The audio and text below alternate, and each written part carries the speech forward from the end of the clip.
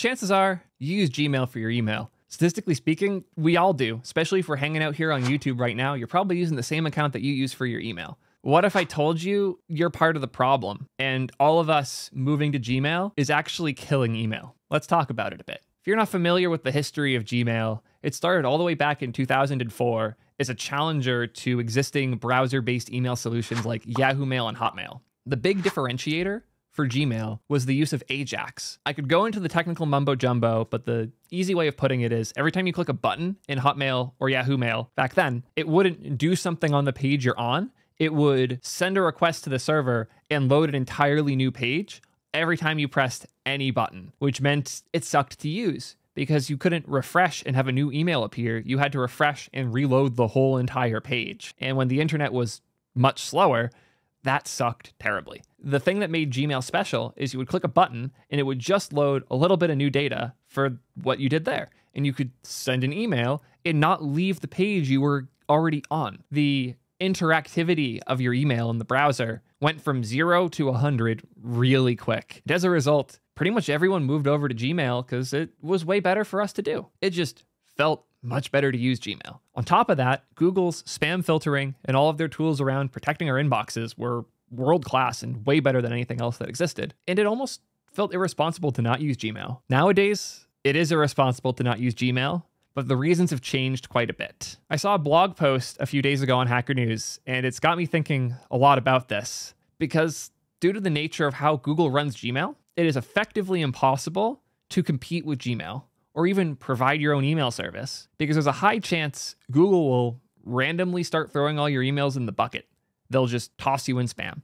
And this is sadly common. If you've run an email server in the last 10 years, nothing I'm saying right now is news to you.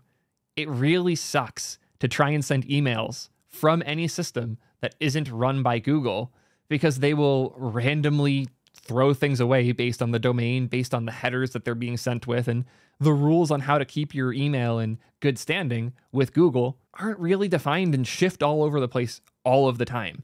And as a result, I have to be careful when I advise what email services for companies and individuals to use, because if they're not using Gmail, they're going to have emails get eaten by Gmail and spam filters for no good reason. I actually lost out on an apartment I was trying to move into because an email I sent for my domain, which was hosted on ProtonMail, got eaten by the Gmail server I sent it to. And when I eventually caved and moved to Google Workspaces, I have not had a single issue since. And as I mentioned with this blog post, I'm sadly far from alone here. This post was written by a developer who has been running into endless problems recently, even though with all of the tools Google provides, including the Google Postmaster tooling system and health checks for your email, they've never had anything but a perfect rate, yet Gmail is rate limiting them. They're only able to send a certain number of emails over a certain amount of time from their domain, regardless of how many customers they have and how many emails they've sent in the past. There are over 3,500 Gmail customers that didn't get a booking email for over 12 hours because Google internally rate limited that domain's ability to send email. That's insane. That's one of the closest things I've seen to a monopoly flex in a while. And the sad part is I get it and I sympathize with Google. Making good spam filters and detection is really hard.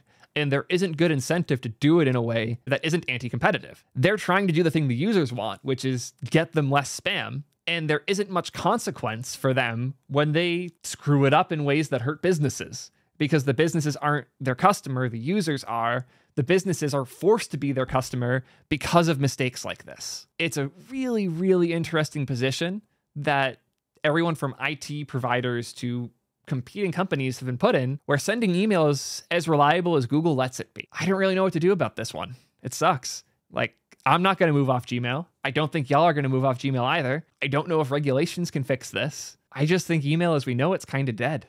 Like, it's harder and harder to justify investing in email right now. People check it less. They engage with it less. You're more likely to have things not get through. The likelihood people even read it, if it does, is lower and lower. And effectively, Gmail's killed email. It's a weird reality to think about, but that's where we are. So yeah, I don't know what else to say about this other than don't rely on email right now, because it's in a weird place. Hope this was helpful. Let me know in the comments what you think about this chaotic Gmail monopoly. It's an interesting one to say the least.